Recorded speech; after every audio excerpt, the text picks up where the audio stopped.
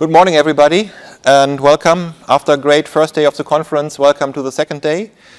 We have much in store today. So we have the third invited paper session, which is this one. We have a policy panel coming up, the Young Economist session we are looking forward to, yet another Nobel Prize keynote lecture. And as I heard, the supply bottlenecks at lunchtime have been alleviated, so we look forward to meeting you also there. So this is session 3 on monetary policy and financial markets. So we have a pleasure to have two of the most popular academics, especially in the yield curve community, and I would say also especially in the central bank yield curve community, and clearly way beyond. So we have Dimitri Vayanos of London School of Economics. He had a seminal work on integrating the supply-demand view of bond pricing with the asset pricing view. So we owe him a lot in our field, and a lot of central bank models are based on what he has done with co-authors. And we have Cynthia of University of Notre Dame with similar impact on what we do. I mean, many of you may know her for the work on shadow rates, but she has done way beyond that field of research. We have discussants. We have Andreea Vladu from the European Central Bank, from the Monetary Policy Department, and Stéphane Dupraz from Banque de France, also from the Monetary Policy Department. So I'm happy to have this impressive lineup here for this session. I think we have to stay in time because the policy panel is shortly afterwards this one. So without further ado, Dimitri, the floor is yours, please.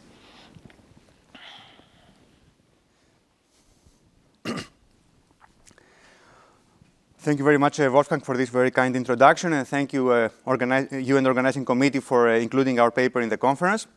So this is a joint work with Pierre-Olivier Gourinchas and Wolfgang.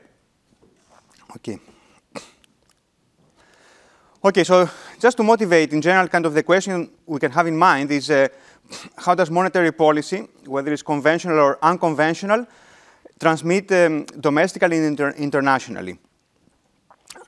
Now, if we think in terms of the standard open economy macro model, the answer is are kind of very clear and simple.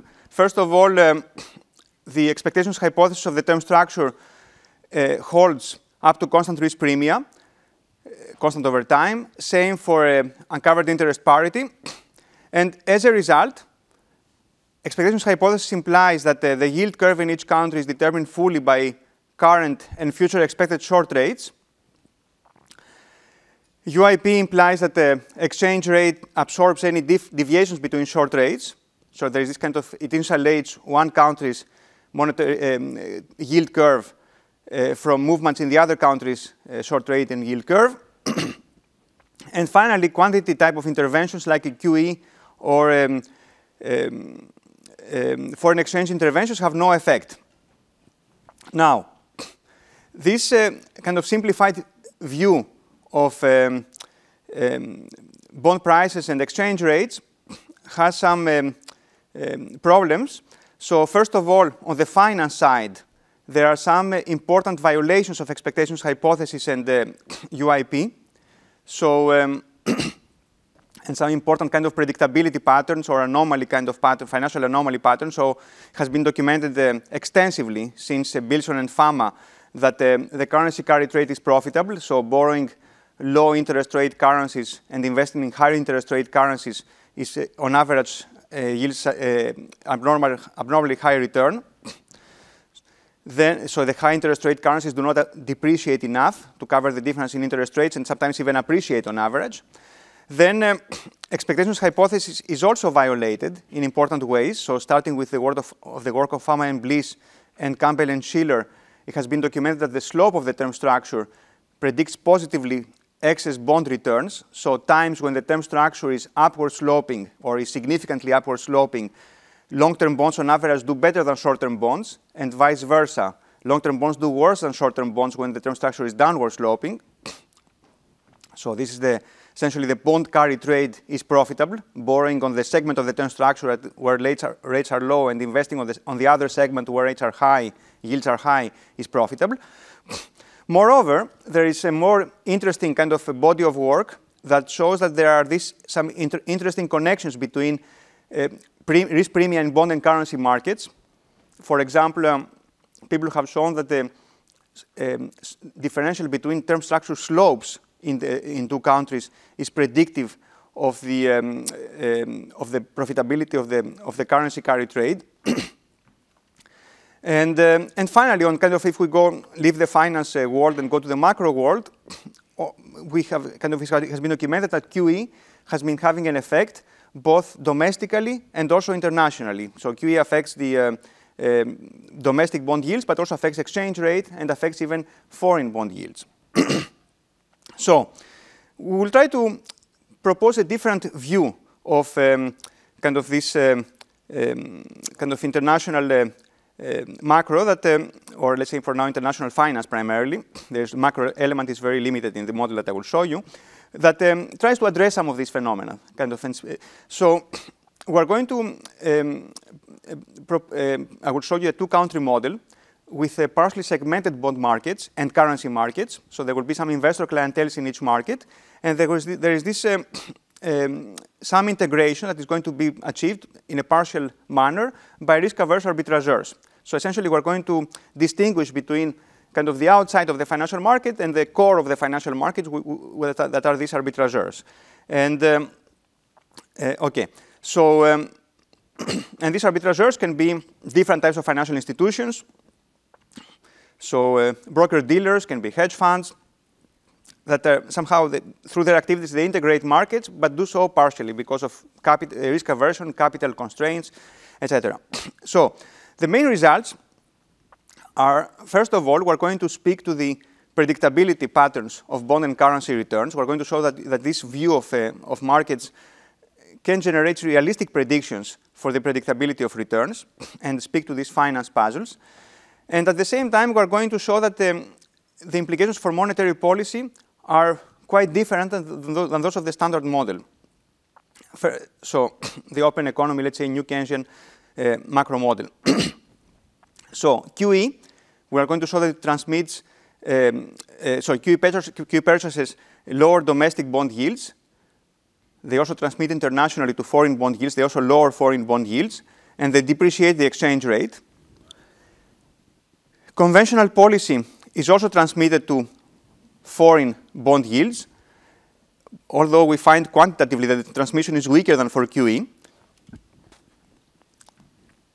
And more broadly, I mean, the message from these two kind of results is that floating exchange rates provide limited insulation. So monetary policy at home, whether conventional or unconventional, affects yields at foreign. And I should emphasize, affects yields at foreign, holding foreign monetary policy constant. Maybe monetary policy also foreign monetary policy can change in response to home policy. We're not going to speak to that, but we're saying that even if it does not change, there are these spillover effects. Okay, so that's the summary of the paper. And now let me go through the model. And okay, so the model is built on my earlier work with Villa for a closed economy kind of term structure. So, and extend this to two countries. So there are two countries, home and foreign. There is we call the nominal exchange rate by ET. So it's the home price of foreign currency. So when ET goes up, means the foreign currency appreciates. Then there is a continuum of zero coupon bonds in each country. And we call the bond price in country J at time t for maturity tau by PJT tau. We define the yield to maturity in the standard way. And we take the short rate, quite importantly, as exogenous. So the short rate is the limit of these yields when maturity goes to 0, tau goes to 0. We take this as exogenous and specify some process for that it can be the result of conventional monetary policy. So there are, as I announced earlier, there will be two types of traders in the model. There will be arbitrageurs, and there will be these clienteles of investors in different markets. So the more somehow sophisticated and interesting agents in the model will be the arbitrageurs. We will take a more reduced form in modeling the investor clienteles. So arbitrageurs have some wealth WT. We use the home currency as the numeraire. They invest endogenously some wealth WFT, some part of their wealth WT in country F. So they can be either in cash, I mean, in the foreign country's currency, or can be in foreign country bonds. And they also invest some wealth in bonds in each country. So for the amount of wealth that are invested in foreign bonds is included in WFT. But we call it, for foreign bonds with maturity tau, we call it XFT tau. Okay. We give them a very simple objective. They are rational. They maximize this mean variance preference over instantaneous changes in wealth. And this is the law of motion that is important to understand. It's very, in some sense, it's very simple conceptually. It kind of it has a bit of continuous time stuff. But the idea is that arbitrageurs get this kind of basic, let's say, default kind of rate, the home short rate on their wealth.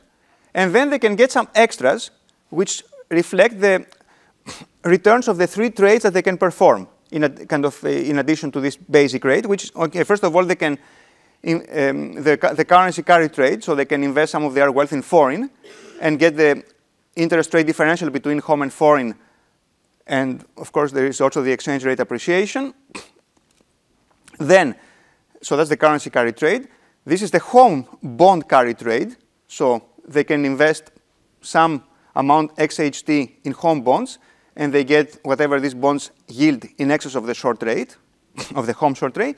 And they can also invest in foreign bonds. And again, they are going to get whatever these bonds yield in excess of the foreign short rate. All right. So that's one class of agents. And obviously, arbitrageurs are going to optimize over this. They will choose this WFT and this XHT and this XFT optimally, given kind of opportunistically, given how high the returns of these trades are. And the returns of these trades are going to be endogenously depending on how much arbitrageurs are investing in them. This will be kind of, they will be determined in equilibrium. Okay, and then there will be some, these investor clienteles, we call them preferred habitat investors and bond investors and currency traders. We'll take a more reduced form approach for them. So we will assume that there is some demand for bonds in country J in maturity tau that is a downward sloping function of price. That so essentially the demand for bonds with maturity tau depends on this negatively on the bond's price. Also, we're going to put a demand shifter, this beta JT, this beta here. So this will be a demand factor. We allow the demand for bonds to be shocked kind of for exogenous reasons to the model. And also there is a demand likewise for foreign currency that we allow it again to be a decreasing function of the exchange rate. In fact, we allow it to depend on the real, to be decreasing in the real exchange rate. We introduce kind of in a exogenous kind of form inflation in each country, and we allow it to, that is constant over time. We allow kind of, we essentially specify the demand to be, for currency to be a decreasing function of the real exchange rate. And we also have this gamma T, which is a shock to the demand for currency. Okay. So this is essentially the model. That's it. These are the 2 sets of agents. And given the interaction between these agents, we're going to determine prices, the exchange rate and bond prices. So market's clear. We assume that bonds are in zero supply. This is without loss of generality because we can put any kind of positive supply into the demand of preferred habitat investors. We can call it a net demand. So demand of arbitrageurs for home bonds plus demand of preferred habitat investors is 0. Same thing for foreign bonds, same thing for currency. Okay, so now we're going to start, last thing before kind of closing the models are some notation. So we have 5 risk factors. We have short rates, 2 short rates, 1 in each country. We have bond demand factors, these intercepts in the demand functions, and we have currency demand factor. So we allow, in principle, these factors to follow some mean reverting dynamics. So these factors are all exogenous in the model. And there are these matrices, gamma and sigma, these 5 by 5 matrices that in the last part of the paper where we do a calibration of the model, we'll try to get a handle of how we can quantify the elements of these matrices. For now, just general. All right. So we'll start with simple cases and progressively kind of enrich the model. So first of all, what happens when arbitrageurs is neutral? Then we're back in the, let's say, the classical model. So the expectations hypothesis holds. Expected return of bonds is going to be equal to the short rate. So bonds don't offer any superior returns relative to the short rate. And obviously, there will not be any QE on the yield curve. And also, the yield curve in every country will be independent of shocks to the foreign short rates, to the short rates in the other country, as long as these shocks do not affect future expected short rates in the country in question. Okay. Then also UIP is going to hold, and this will give us the Mendelian kind of insulation. Shocks to short rate in one country does not affect the term structure in the other country. Okay. Now, let's now make arbitrageurs back risk averse. So to get kind of our main results. And but let's keep simplify the model in some other way. Let's get rid of demand shocks in bonds and in currency. So the only shocks are going to be shocks to the short rates, home and foreign. We take the short rates for simplicity to be independent and specify these simple processes, these simple AR1 processes for the short rates. These mean reverting processes. So this is a case where we can get lots of analytical results and kind of in full generality. So, okay. Let us start with the case where arbitrageurs are segmented. Even not only the bond and investors and currency investors are segmented, but even arbitrageurs. Let's break our arbitrageurs into some arbitrageurs who trade bonds, some arbitrageurs who trade currencies, just for to get a handle kind of on the additional effects that will the cross-trading of arbitrageurs in different instruments will generate. Let's first of all assume that arbitrageurs cannot do this cross-trading. Some arbitrageurs just trade home bonds and just do arbitrage across the home term structure, and vice versa for foreign and vice versa for currency. Okay, so I will show you two basic results in this model, in this segmented kind of arbitrage model. So first of all, on the exchange rate. So the exchange rate kind of underreacts to shocks, to short rate shocks.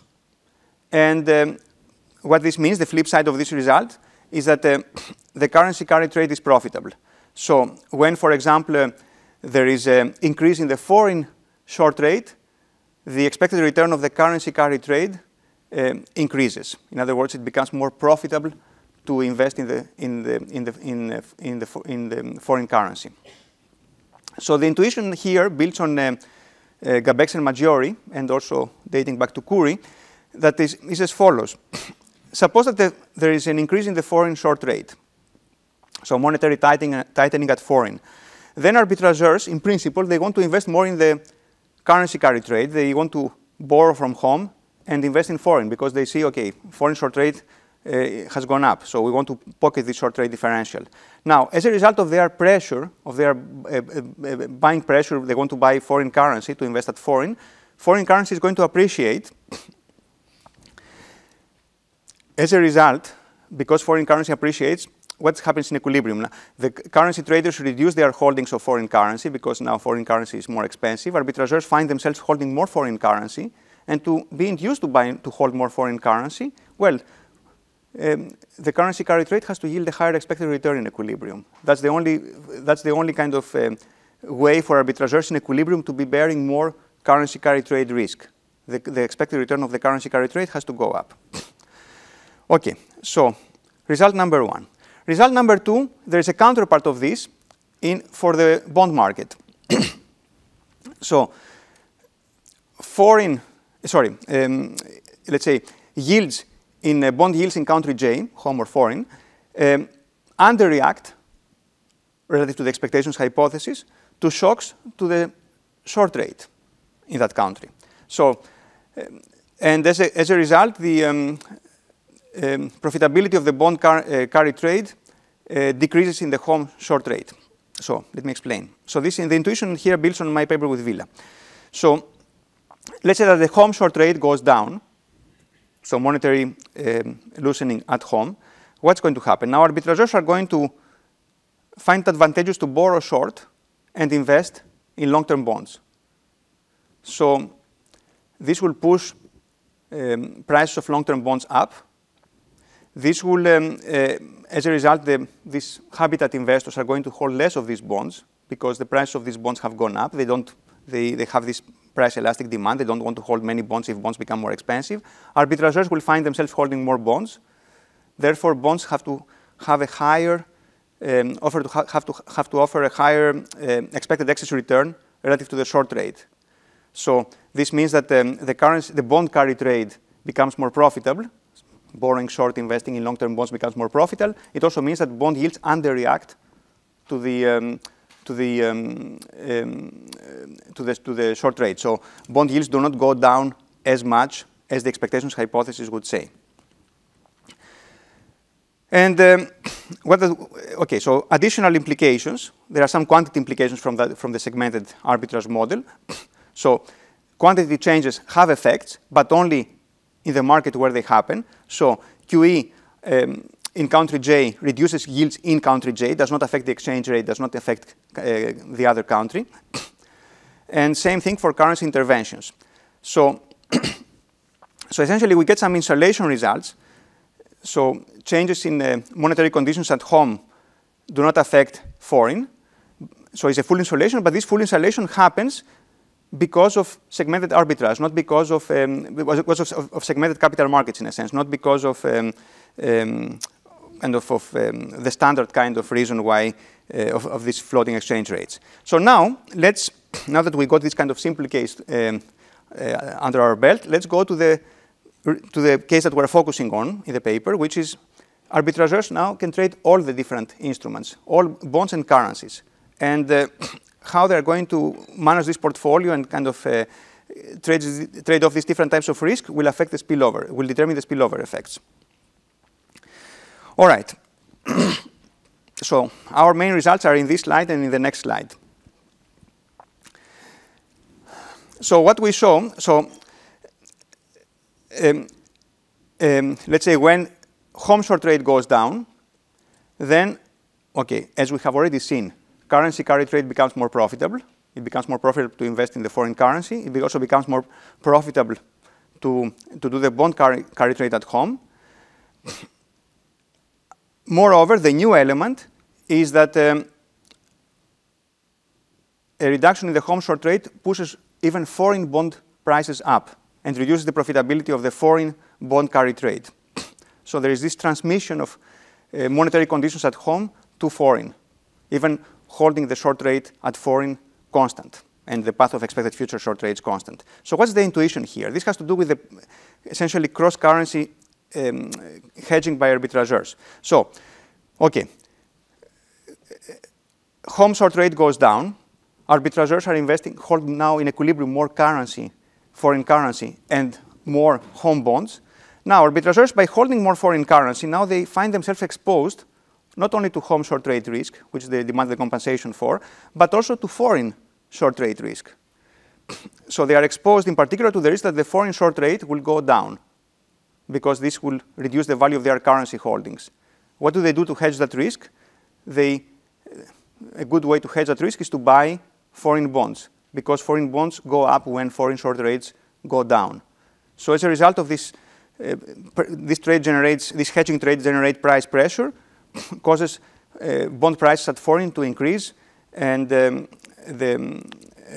profitability of the foreign bond carry trade to decline. Number one. Now let's follow this logic of this hedging by arbitrageurs, this kind of global hedging, and let's see what this implies for quantity interventions. So now let's say that there is so QE at home, country J home. So the QE at home is going to cause the home currency to depreciate, and is going to also not only cause bond yields at home to go down, but also bond yields at foreign to go down. Will transmit itself to the foreign bond market as well. So why is that? Arbitrageurs are going to accommodate QE by, let's say, in the extreme case, going short bonds. I mean, they're going to reduce their position in home bonds. So now, now arbitrageurs are short in home bonds, means that they are exposed to the risk that home short rates are going to decline. Because if home short rates are going to decline, home bonds are going to become more expensive. They are going to lose on their short positions. So what trade hedges the risk that home short rates decline? Well, to go long in foreign currency, because foreign currency goes up when appreciates when home short rates decline. Okay, so they buy foreign currency. So foreign currency appreciates. So domestic currency depreciates. Moreover, we have already seen from the previous slide that when they have a position in the foreign currency, they hedge this by buying foreign bonds. They hedge the foreign short trade risk by buying foreign bonds. So bottom line, QE at home causes foreign currency to appreciate and lowers foreign bond yields, not only bond yields at home. Same logic about this intervention in the currency market. If, let's say, there is purchase of foreign currency, then the foreign currency, of course, will appreciate, but also bond yields at home are going to decline and yields at foreign are going to go up. And the logic is essentially the same as the hedging logic that I explained in the context of QE. If arbitrageurs hold a smaller position in foreign currency, let's say they hedge this position, they hedge, let's say, a short position in foreign currency, they hedge this position by buying home bonds. Is the kind of the same similar logic with the hedging for the QE. Okay, so the implications for open economy macro is that essentially the spillover result, conventional or unconventional policy affects yield curves in both countries, holding monetary conditions at foreign the same. And there is this imperfect insulation results. Even though exchange rates are floating, there is kind of the standard kind of insulation results, the standard trilemma fails. Okay, so these are, let's say, our main results that we show analytically. Now I can tell you a bit more about kind of our attempt to quantify the model in the remaining of my time.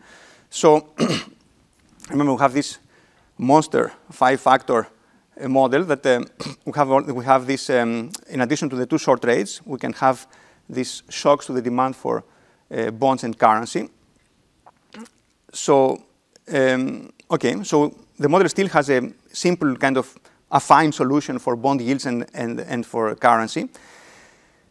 So we can essentially adopt some simple parametric forms for the demand of habitat preferred habitat investors in the bond market and for currency traders.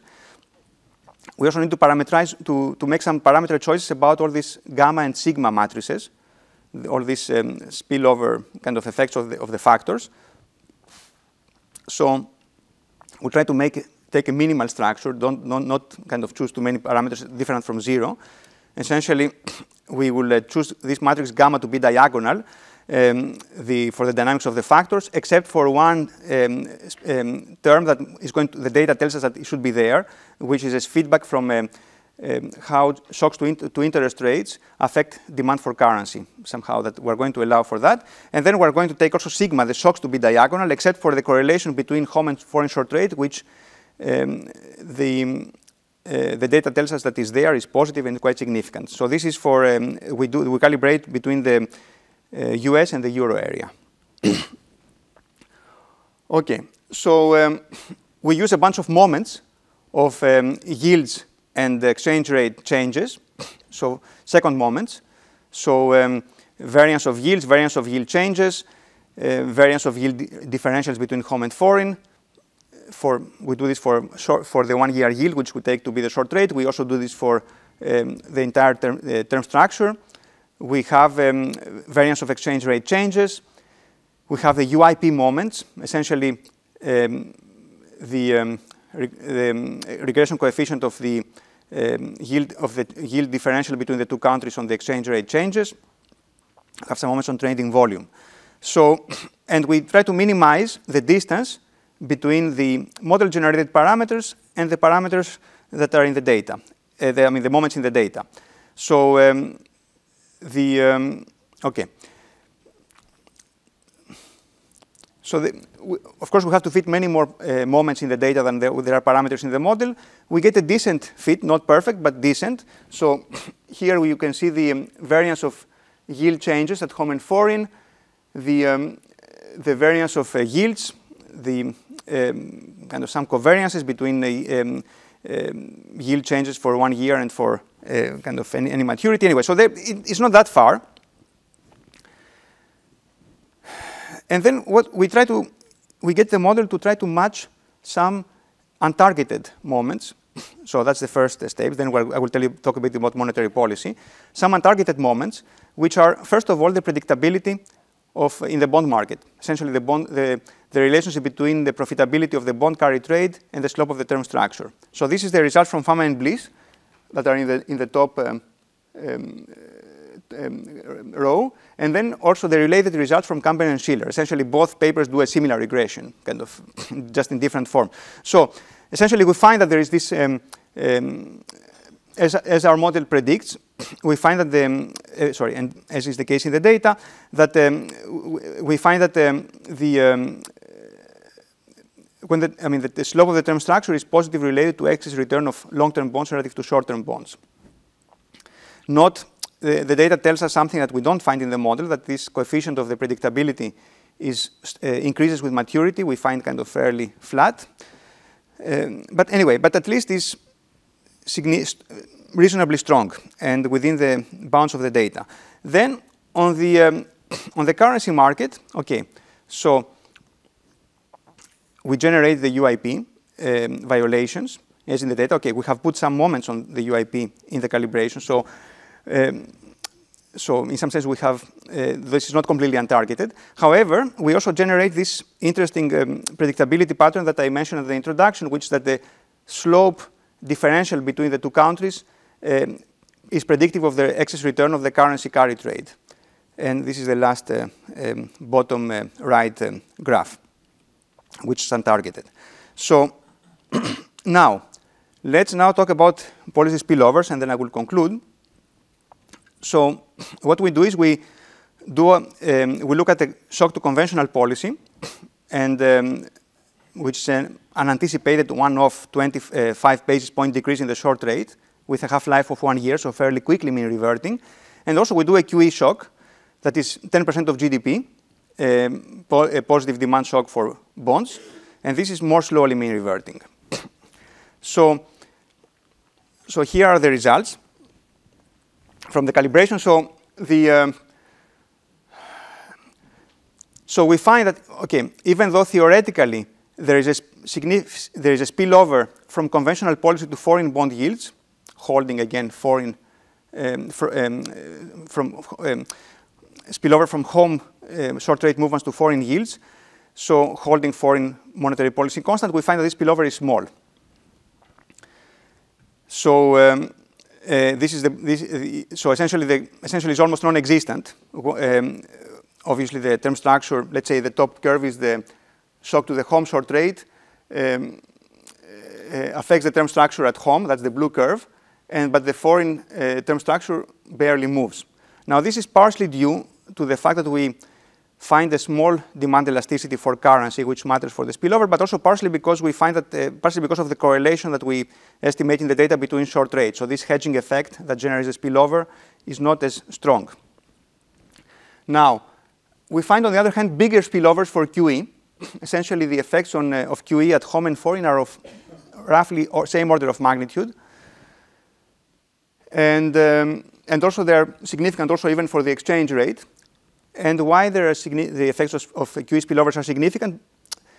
Partially because of the correlation between home and foreign short rates are positively correlated, and Therefore, kind of portfolio changes of changes to the composition of arbitrageurs' portfolio, let's say of home bonds, can have a significant effect on foreign bonds, which are correlated. Okay, so let me conclude.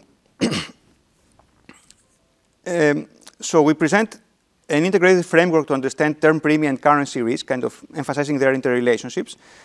So we saw that this framework can help us to make sense, to some extent, of the predictability patterns in bond and currency markets. And the flip side of the same coin is that these predictability patterns also relate to the transmission of monetary policy. So,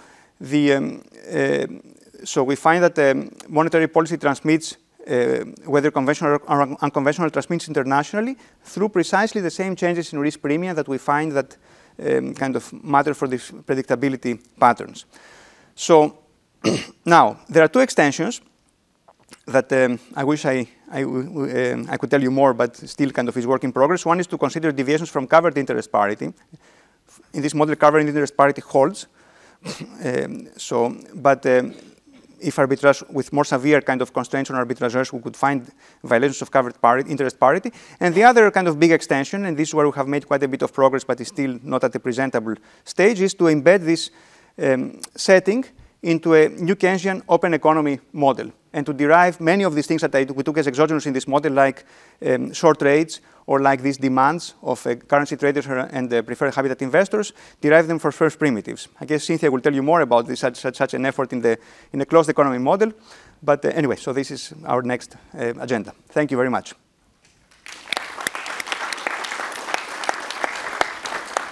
Thanks, Dimitri. Very clear presentation. Spot on timing, also, by the way. And Andreea, please. And you can think of your questions also online, please. So I will receive them. And if you online participants have questions, let us know via WebEx, please. But no, okay. So I'm honored to discuss the paper by Dimitri, Pierre-Olivier, and Andreea. Thank you very much to the organizer for the occasion, and the usual disclaimer applies. So I must reveal from the beginning, I find the paper seminal, in great part because it also extends the paper by, the previous paper by Dimitri and Vila to an international macro setup.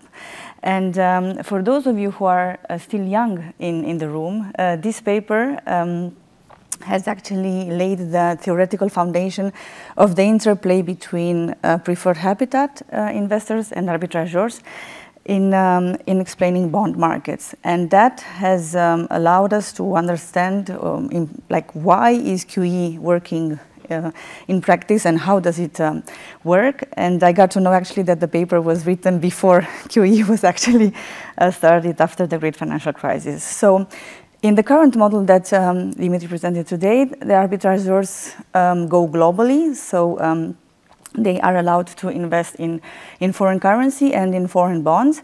And they are risk averse. That's very important. They maximize the mean variance utility objective function. The second clientele in the model are preferred habitat investors, both currency, because, for example, of economical reasons, exporters, importers, or bond traders, either in the long end of the curve, like pension funds, or in the short end, like money market funds. So the two interact, and in equilibrium, in partial equilibrium, exchange rates and yields are functions of 5 state variables. The short rates in the domestic and in the currency. These are exogenous, but I understand that there's work in that direction of integrating macro, and the foreign currency demand factor and 2 bond demand factors. And the key ingredient of the model is the risk aversion of arbitrageurs, and that allows the model to capture the empirically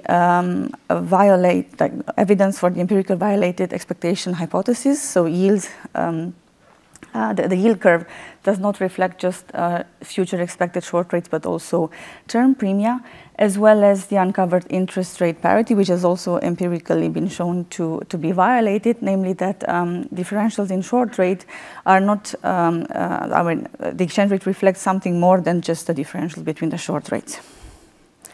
So the main findings are domestic conventional monetary policy does not impact the foreign yield curve, or de facto, so it's a very tiny impact. Unconventional monetary policy, however, has a sizable impact, both at home and to a similar extent, I would say, also on the foreign yield curve. And the third finding is that spillovers from both conventional and unconventional monetary policy are very strong on the exchange rate and comparable across the two types of policy. So in today's discussion, I will bring a bit of empirical implications. I will cross-check the empirical implications of the model across more parsimonious, non-structural term structure models, high-frequency identifications, or VAR models. So let me replicate. So the first chart is showing the impact of conventional monetary policy from the model on the current and the foreign yield curves. And as you see, the reaction in the non-originating country is low. So I raised the question, is this something that is, for example, in line to what we are seeing in the current easing, in the current hiking cycle? Is it, for example, reasonable to expect no impact of US hike expectations and on the euro area yield? And for that, I used, so one empirical evidence comes from a model by Brandt et al., who are estimating a sign-restricted BVAR. And you see, here is plotted a historical decomposition of the 10-year OIS rate into euro area policy, US policy, and euro area macro and US macro. And you see that the green part, which is showing the US policy impact, on the change of the 10-year OIS, so risk-free euro area rate, is significant. Now, this actually captures both conventional and unconventional monetary policy in the US, but I would think it's tentative evidence that also conventional monetary policy would spill over to euro area. So Dimitri mentioned there is some empirical influence of the correlation between the two short rates. Has that maybe have changed over time with the economy turning more global, and that could maybe, let's say, speak to or suggest that currently there are stronger spillovers from domestic, which is US, and that is actually a second point. Is there something that, given that US is documented to have to play a very large role in the economy, like a global currency, could that maybe be twisted, so like an asymmetric spillover from domestic US currency, conventional monetary policy to, for example, euro area, like smaller economies? So maybe this first empirical finding could be tested differently, so it could be empirically different. Then let me turn to the impact of a rate cut, so conventional monetary policy on the yield curve. Dimitri explained that upon a policy rate cut, bond yields do not drop all the way to the value implied by the expectation hypothesis. And this is something that, for example, one US paper that also looks into a term structure model, Abrahams and al. Also confirm. That would mean that so term premia tend to increase upon rate cuts. And then I thought of, okay, so how do things look like in the euro area? And in the euro area, we find there's a model that by Geiger and Schupp that actually find that when accounting also for the lower bound, and I'll get to that, a rate cut is actually estimated to lower the expectation component, but also the term premia. So it's not an additional thing, but when you show, when you have here, like the blue line or the red, like the big reaction, how about decomposing? How much is the expectation component behind the curve, and how much is the reaction of the term premia, such that we would be, I think, we would like to know where is the ratio of the two components, how is the ratio of the two components going across the curve. And another point we tend to think that easing, like the previous easing cycle, was associated with lower, even negative premia. And the current hiking cycle, in the current hiking cycle, term premia tends to generally increase and turn positive if they maybe were negative. So I know that you mentioned in the paper that there is, you don't want to talk about unconditional moments and it's all about the reaction, but I think it would be informative for the literature to also mention like signs and of premia in various hiking or easing cycles. Last thing here, maybe you can discuss whether there's scope for implementing an asymmetric impact of easing versus tightening cycles. So if this can if there is a channel in the model that could allow to explain this possible asymmetry. Now, a smaller point relates to the impact of estimating the data on a sample that basically covers also the low interest rates period or even negative interest rates in the euro area, and that by now has turned to be to cover a third of the sample that you use in the estimation. So I would find it interesting if the authors would comment on what is the caveat of not accounting for the lower bound, because in the paper by Cynthia, previous paper by Cynthia and Dora, you see here there's a slight difference in the impact of conventional monetary policy on the short rate, and I think that that's worth a bit discussing. Whereas, so the impact in the lower bound period in the US, according to the paper by Xie, is found to be smaller. However, in the euro area, because there was the negative interest rate policies, the reaction in the lower panel, which shows the impact of 10 basis points rate cut on the yield curve, is actually found to be similar, if not slightly larger, in the negative interest rate policy period. And for example, one channel that could explain that is the seek for yield channel. So maybe the lower, not accounting for the lower bound, plays a smaller role in the euro area than in the US, but I think it's a point worth discussing.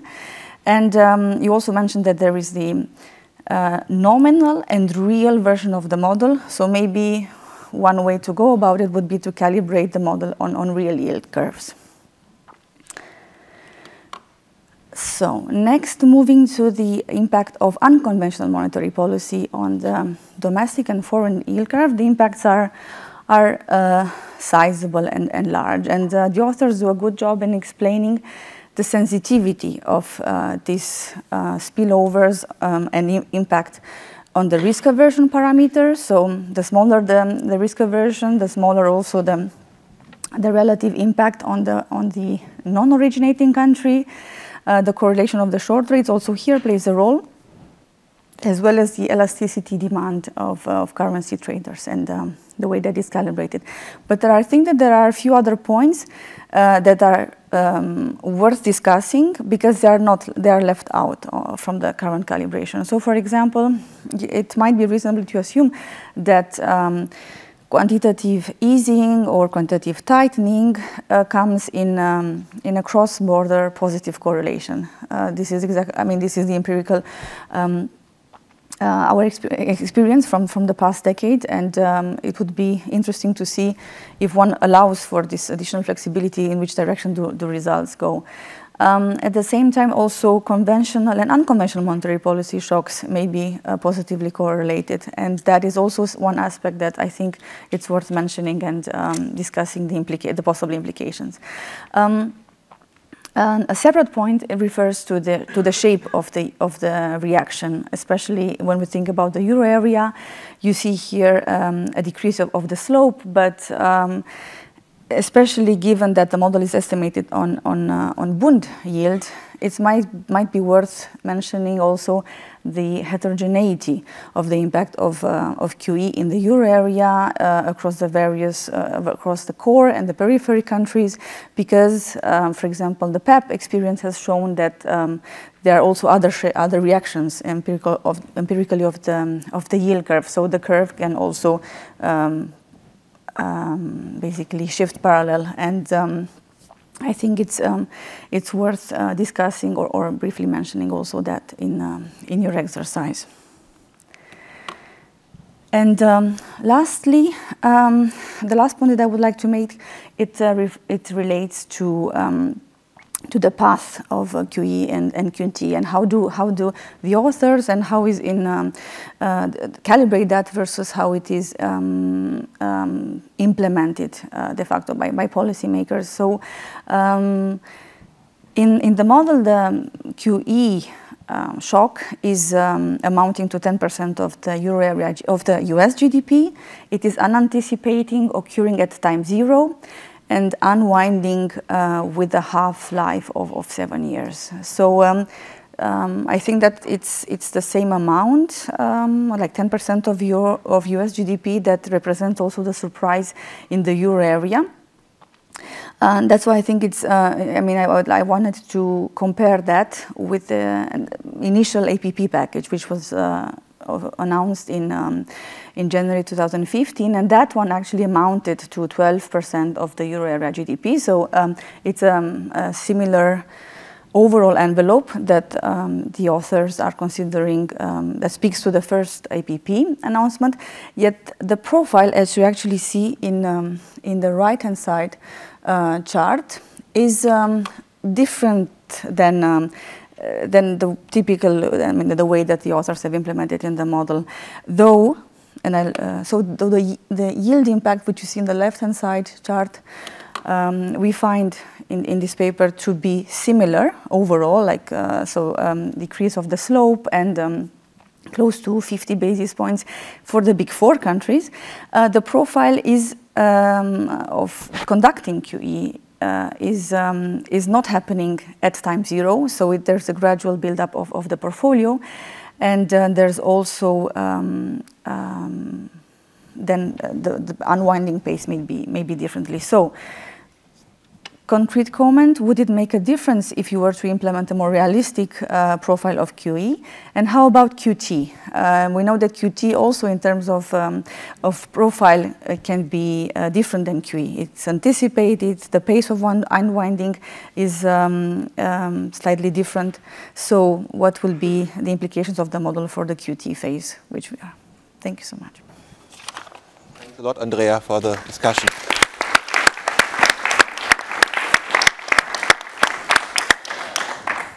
A lot of smart economists working on yield curve topics, so looking forward to have your questions, please.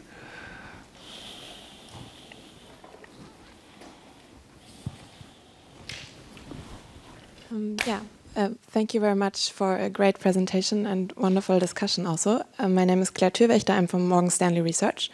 And I would have one clarifying question to the author. In the initial presentation, you said that there were assumptions on the short-term rates of home and foreign to be independent of each other.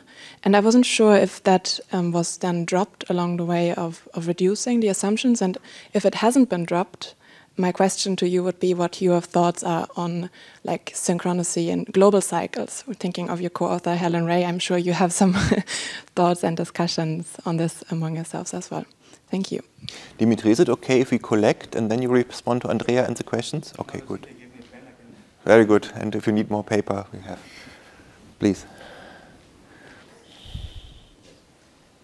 I think it's quite similar, my question, but I would go a step further. So I would expect that if contemporaneously in both countries you have acute QE, you don't have this incentive for arbitrageurs to purchase the bonds in the other country. So you would have no effects, no spillover. Am I right? And does this affect also, then going back to the discussion, if you allow for a positive correlation, then probably the effects when only one country do the QE are much stronger than what you obtain.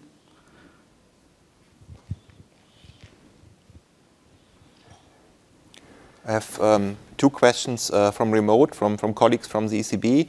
So Alexander Jung is asking on the asymmetry QE versus QT. I mean, that already Andreea touched upon, but he also asked about spillovers from forward guidance specifically as a monetary policy tool. So you had conventional and QE, and he asked on forward guidance. And our colleague Taneli Mäkinen asks, can the model shed light on the relation between exchange rate movements and order flows? Just the first question again. Yeah, so he just, so you had conventional policy and QE, and he asked on spillovers from Fed forward guidance. So if you have forward guidance policy, how would you think about the spillover of that specific policy tool? Okay. Maybe one last from the audience, Giacomo? Oh, and another one. Yeah, fine, very good. Yes, just a quick clarification. I mean, from the title of the paper, one would be inclined to think that preferred habitat investors play a crucial role. Now, in your explanation, a lot of intuition rests on arbitrageurs. Now, what are preferred habitat investors actually doing in this world?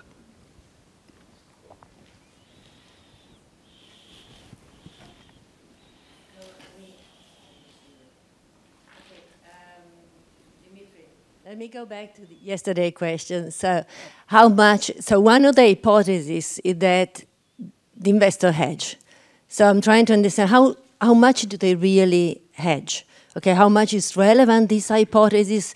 Because, for example, pension funds may be so they have to hedge, may well be, but not all investors. So, how much is relevant also when you do the empirical exercise that you don't find so much hedging going on. So I'm trying to understand whether you might dig a little bit, okay, on the different heterogeneity of investor that might well look and search for yields and might well have long-run expectation instead of short-run expectations, okay. So also when I see a QE and I do expect also the other country is going to do the QE, what am I going to do? So. Thank you. Thanks for the questions. So please, Dimitri. Should I? Well, as you prefer. All right. So, first of all, okay, big thanks to Andreea for her excellent discussion. So I think that it's very, very good and very constructive. So I think that the number of things that she suggested as things that we could actually do, like to kind of, for example, look at the effects of QE when QE is simultaneous in both countries, or when it's kind of correlated with conventional policy. And actually, this relates to one of the questions, and I will say a few more things.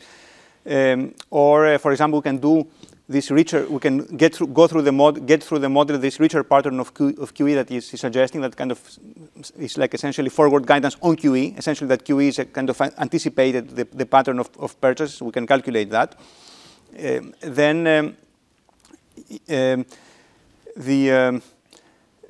Anyway, and a few other things that she said. So,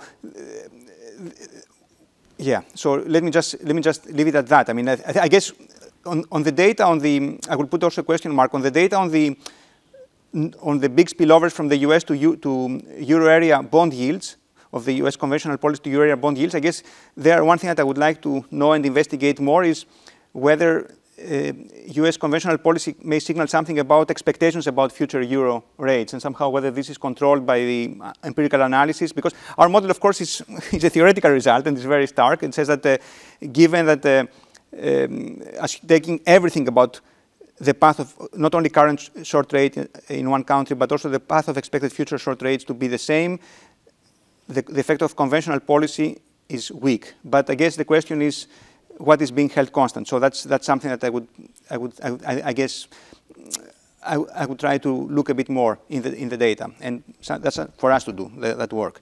So now on the questions. So very many and very good questions. So on the correlation between short rates, yes, the answer to your question is in the numerical part that I showed you, yes, so there we allow for a correlation between short rates, and we estimate that actually from the data, and actually it's quite high, as you say. And all these kind of calibrated results are under that assumption. The analytical results that I show you in the main part of the paper are with independent short rates, but this is just to kind of isolate kind of some simple effects. Now, on the contemporaneous QE across countries, I think that you are right, and also this relates to a point by Liliana, by Andreea, so that if it's contemporaneous, there should not be effect on the foreign currency, and this hedging effect kind of should go away. So whatever effect we get for international spillover should be because of the correlation due to the correlation of the short rates. So indeed, it may be the case that it's weaker for the spillover effects. The effect of QE at home is going to be stronger than the effect of QE, the spillover effect at foreign. I think that it's actually for us something to investigate. The order flows and the exchange rates, yes, that's essentially the model is designed to deliver this effect. And we have actually even some estimates from the literature that how big is the effect of order flows and exchange rates that we use to calibrate the model. So the kind of elasticity, yeah. So some on demand elasticities. But yes, the model is essentially this is something built in the DNA of the model. I mean, it's not something that kind of is some very basic feature of the model. Foreign guidance spillovers. Okay, so there are spillovers of forward guidance.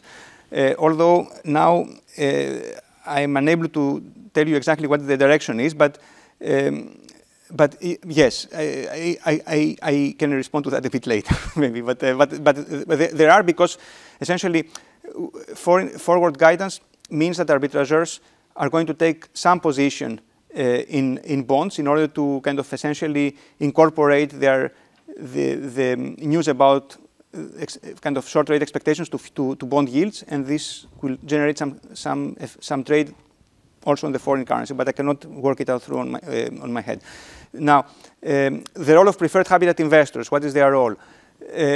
Yeah, so preferred habitat investors, essentially,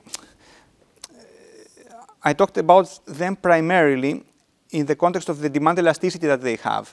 Essentially, I said that arbitrageurs buy bonds. This means that the bond prices go up. This means that preferred habitat investors are selling bond to arbitrageurs. This means that arbitrageurs are finding themselves with a bigger bond position, and therefore they demand higher kind of excess return from the bond carry trade. That's a very kind of, let's say, in some sense, rudimentary kind of role of preferred, very primitive, very simple role of preferred habitat investors. But of course, there is another role that I did not really emphasize so much, which is that preferred habitat investors, in principle, also generate kind of changes to the demand for bonds. They can have shocks to their demand. That this factor beta that was in the model, which I did not really emphasize very much in the calibration. We kind of made this factor fairly simple, but this factor might relate these changes to the shocks to the demand of preferred habitat investors, which of course are exogenous in the model. I should be very clear; it's just a factor. May account, for example, for some of the response, for example, of risk premia. That's something that Andreea touched on her discussion. That following a monetary loosening, then risk premia decline in the euro area, bond risk premia. This might be because this loosening could cause this shock to R, to the interest rate, to I, can trigger a change to the demand for preferred habitat investors for various reasons. Of course, this is a bit of a black box in our model, but perhaps with some data, one could discipline this. I mean, there are some very nice data on investor holdings, and we can try to get try to get a sense of how the demand of preferred habitat investors changes in response to monetary policy shocks. And then we can say some interesting things about kind of data, basically discipline about how it affects risk premium. Now, and finally, so Laura's question: how much do investors hedge? How do arbitrageurs hedge? I guess you want me to, again, that's a bit of I mean, hedging is, of course, important in our model, for a number of exercises that we do. I mean, we observe, for example, that many times domestic investors invest in foreign currency, but they hedge this position, invest in foreign currency instruments, in foreign bonds, but they hedge this position by trading in the currency market to get a kind of guaranteed return in domestic currency. Now, so there is kind of people who do trade multiple instruments, and there is some risk management there, but how much? I guess we have to look again at some data to discipline that. Thank you, Dimitri. And so we hand over to Cynthia, another model that has QE in there as a common feature with what we just heard. Please, Cynthia, the floor is yours.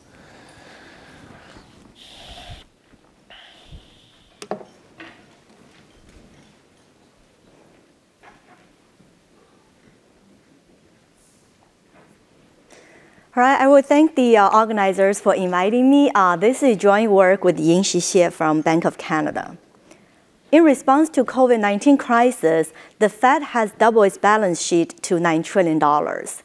And for the same period of time, the Treasury has also implemented a sequence of stimulus that includes a paycheck protection program, the economic impact payments. And both of the two programs amount to about $800 billion. Now, our research question is, how do we compare all those emergency monetary and fiscal policy? And we answer this question with a tractable new Keynesian model. In our model, there are two types of households, the constrained household and an unconstrained household. And the financial market is also segmented similar to Dimitri's paper, and we have two types of bonds, a short-term bond and a long-term bond. The financial intermediary plays a maturity transformation. They also face a leverage constraint. There are four types of policy instruments in our model: conventional monetary policy, QE, which is modeled as the central bank's holding of long-term bonds, and two types of fiscal policy, a lump sum transfer to the constrained household, as well as government purchases. So here's a preview of our main result. We compare between QE and fiscal policy, and we find as long as the fiscal policy is tax-financed, those three types of policy will have the same aggregate implications.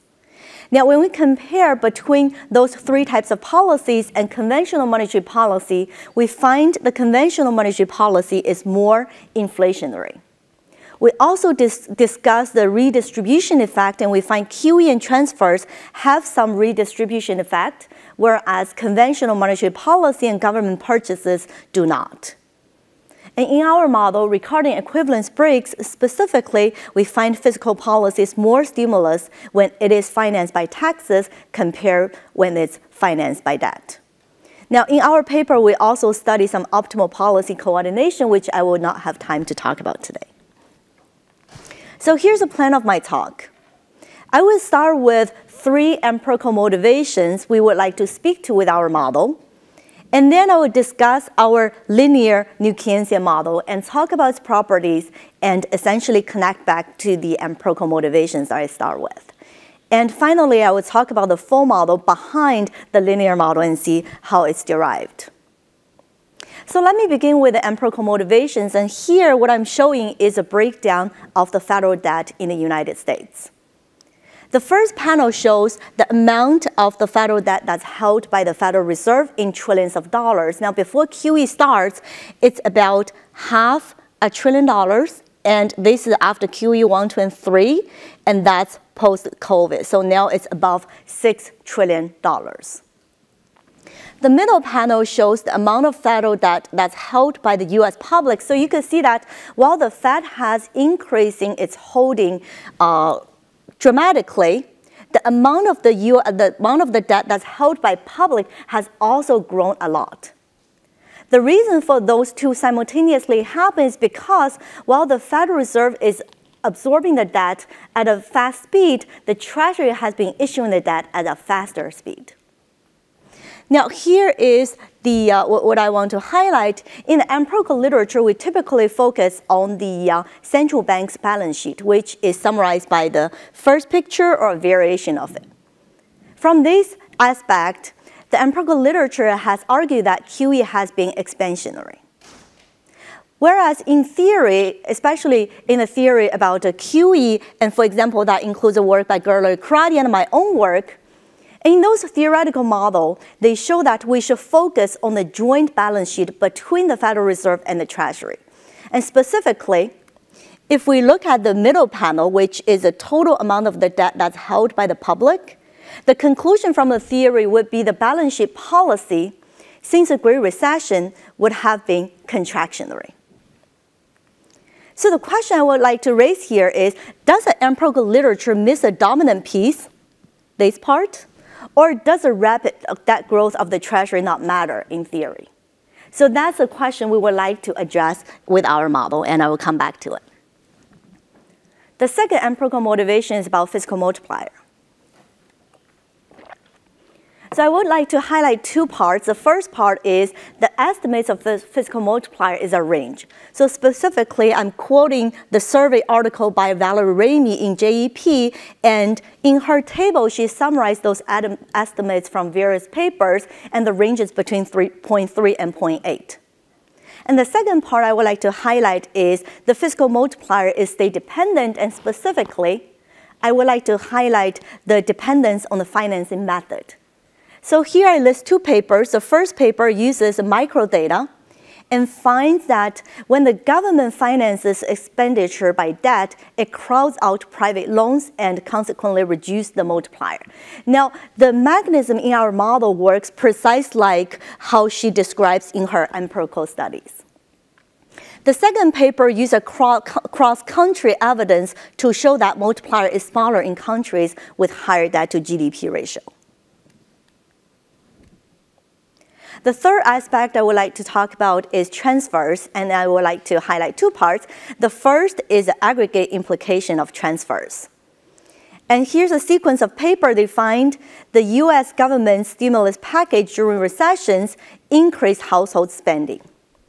And the second part is about the distribution consequences, and this paper finds the responses are larger for poor households with lower wealth and income.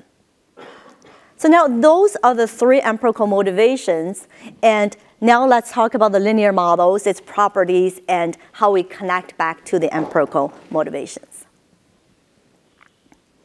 So I will start with the textbook version of New Keynesian model with the IS curve and the Phillips curve. Y is output, I is the one period nominal interest rate, pi is inflation. The head variables are log deviation from the steady state, and we have the IS curve on the top that summarizes the demand side of the economy, and the Phillips curve at the bottom that summarizes the supply side of the economy.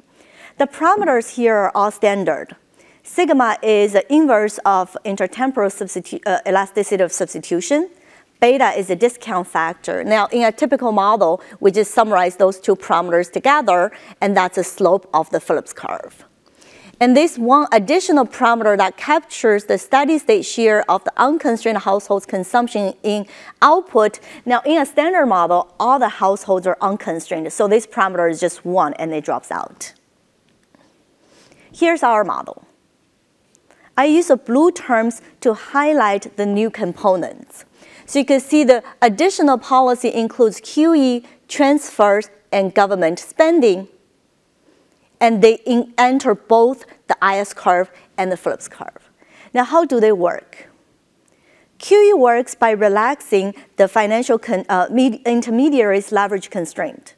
So that allows the constrained household to borrow more, which allows them to consume more. And as a result, it stimulates aggregate demand. Transfer works similarly. It hands out checks to the constrained household, so they are able to consume more, and as a result, it also stimulates aggregate demand. Now, one key parameter I want to highlight here is a parameter eta. This parameter captures a fraction of fiscal policy that's financed by taxes. It's between 0 and 1, and 1 minus eta is a fraction of fiscal policy that's financed by debt. So here's the first result. Now, in the literature, typically, we either study QE or study fiscal policy, but typically, we study them separately. So our paper makes the effort to bridge them together, and we find the effects of QE and tax finance the fiscal policy, whether it's government spending or transfers, have the same aggregate implications. Now, if you like to look at the equation, here's how we get the conclusion. We impose eta equals 1. That means all the fiscal policy is financed by taxes. And in this case, you can see QE, transfers, government spending enters the equations all in the same manner and in 3 different locations. And I want to highlight all of them enter both into the demand side of the economy as well as the supply side of the economy. Now, the second result is about inflation. We compare those 4 different types of policies, and we show that to provide the same amount of stimulus, conventional monetary policy is more inflationary compared to QE and fiscal policy. And this result is consistent with the literature. For example, in my restat paper, we make a similar comparison between conventional monetary policy and QE, although that paper doesn't have the fiscal policy. Now, there's also some empirical literature show that fiscal policy is not that inflationary. Now, in our follow-up work, we also look into more directly into the empirical implication of the model result in terms of inflation. And the preliminary result supports this claim. Now, why is conventional monetary policy different? Because you can see all 4 types of policy could be stimulative. That's because they all enter into the IS curve. But that's not the case for the Phillips curve. Conventional monetary policy does not enter into the Phillips curve, whereas the other 3 types do. And you can see if there's an expansionary QE, transfer, or government spending, what it does is it puts downward pressure on the Phillips curve. So this is an active sign. Now, I'm not saying that those policies are deflationary. What I'm claiming is that there's this additional downward pressure through the supply channel on top of the inflationary channel through the demand channel, which is in the standard model. So why this happens, why there's a downward pressure? Because those policies crowd out the consumption of unconstrained household. So those households have to go out to work more, which puts downward pressure on wage, and that puts downward pressure on prices. So now we can speak to the 2021-2022 inflation surge with our very simple model. At that period, before the inflation takes off, the logic order of the Fed tightening would be to unwind the balance sheet first and then raise the policy rate. But what actually happened in response to the high inflation is the Fed raised the policy rate from the zero lower bound to over 5%. And during the same period of time, they barely winded down the balance sheet. Now, this is actually consistent with our model predictions such that tightening the policy rate is more effective in lowering inflation compared to the quantitative tightening. For the same period of time, the fiscal authority has provided another round of stimulative. What they do is they hand out checks and to help households to alleviate from the increased cost of living. So for example, in late 2022, 17 states have done so. Now, our model implication of the combination of the 2 policies, the tightening of conventional monetary policy, the rate hike, together with expansionary fiscal policy, together have the potential to lower inflation but does not cause a major contraction. Now we can talk about redistribution. In our model, QE and tax-financed transfers have this redistribution effect, and it goes from the unconstrained household to the constrained household.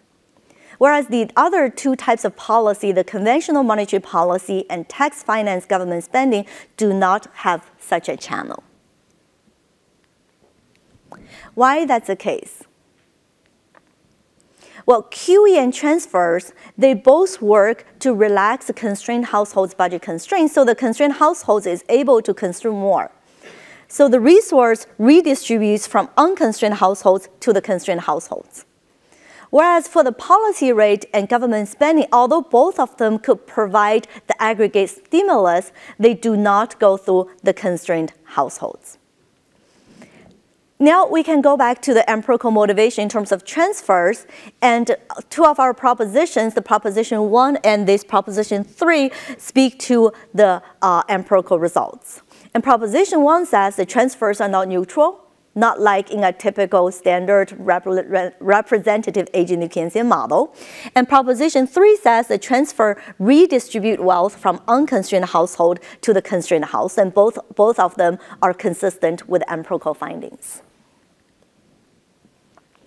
Now, so far, all the fiscal policy are the discussion are based on tax-financed fiscal policy. What happens when the fiscal policy is financed by debt?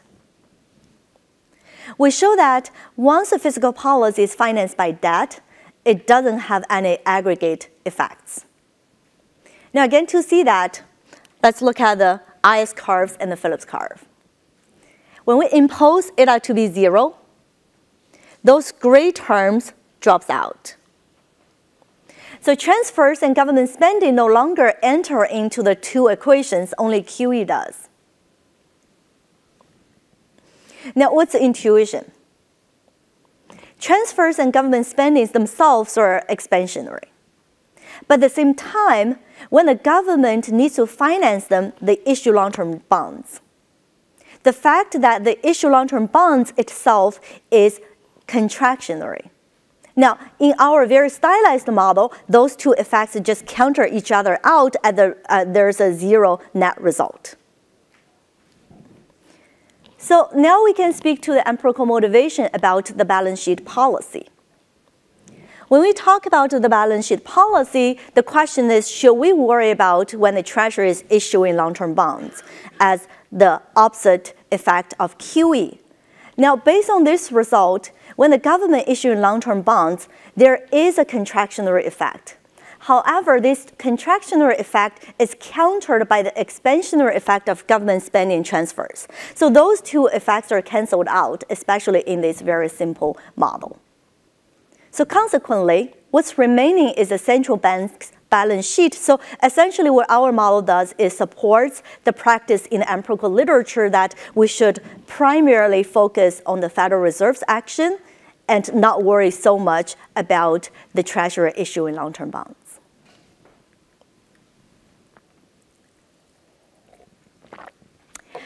Now let's talk about the recording equivalence. In our model, recording equivalence breaks because tax finance is different from debt finance.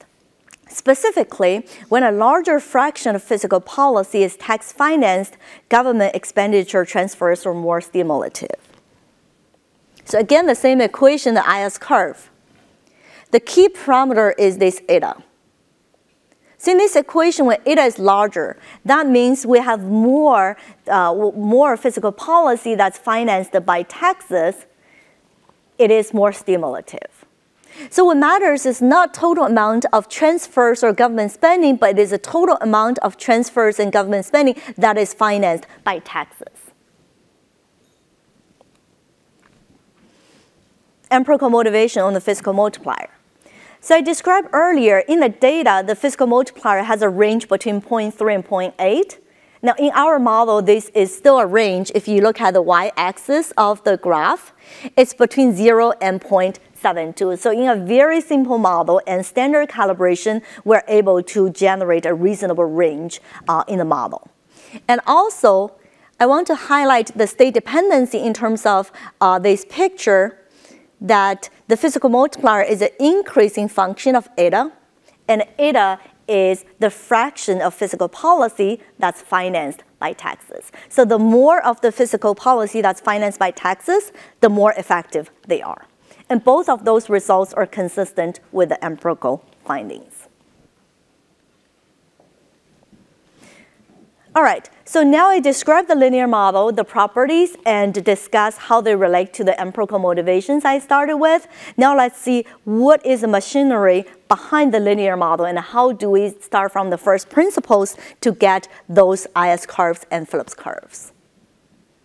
In the background, there are 6 different sectors.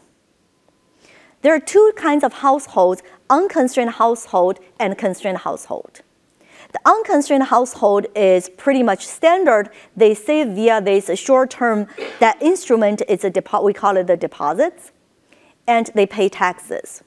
Now the constrained household is relatively non-standard. What they do in our model is they issue long-term bonds to finance their consumption.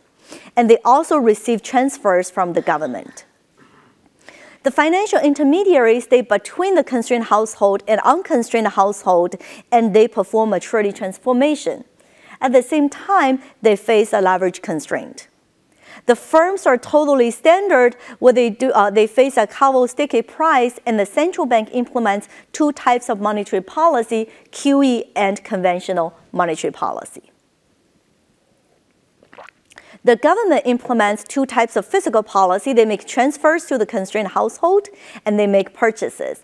And they finance their spendings by either tax the unconstrained household or issue long-term bonds. Now the unconstrained household. Their standard, they maximize their utility, and they get utility from consumption, and they get this utility from labor supply. They're budget constrained. They can consume or they can save with this deposit going from T to T+1. So it's one period nominal saving vehicle.